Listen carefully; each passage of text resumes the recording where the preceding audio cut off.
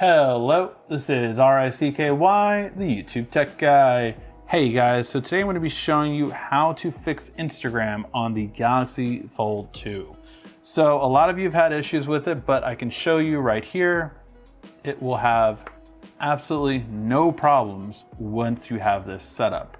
So let's go over it, shall we? First thing you're going to want to do is download Good Lock. Now you can get this from the Galaxy Store just by searching for it. So go to the Galaxy Store. You have to have a Samsung account to use it. Good Lock. Once you have it on here, open it up, and you're going to want to do multiple things on here, but mainly multi-start is your first and foremost section. And then you're going to find the section I Love Galaxy Foldable. This is designed specifically for this device.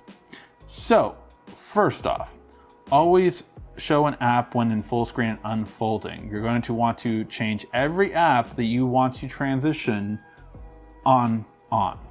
So every app that you care about that transforms, I have a good amount of them selected. One of them, of course, is Instagram. So that is the first part.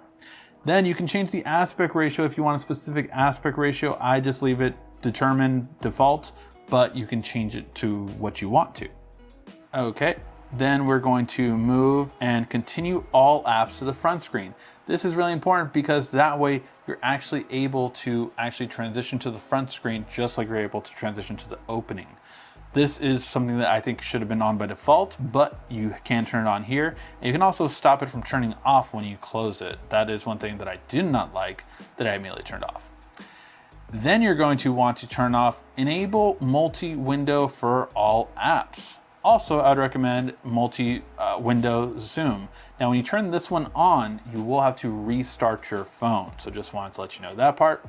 And then once you have that, what it also allows you to do is then have both apps be completely open at the same time. So it's really great because that way you have your Instagram there and YouTube or whatever you want.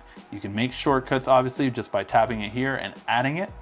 But this is a really great way to make Instagram work for you perfectly, simply and easy. You don't have any issues with it once you have that. So I really do love it.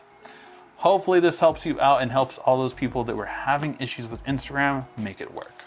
Let me know your thoughts in the comment section down below. Thank you as always for watching. This has been RICKY, the YouTube Tech Guy. Thank you for watching our video. If you liked it, why don't you go ahead and subscribe up there. Make sure you follow us on social media right here. And of course, check out our latest video up there. And right down here, you're going to find the perfect video for you. Or at least that's what YouTube tells me. Thanks again.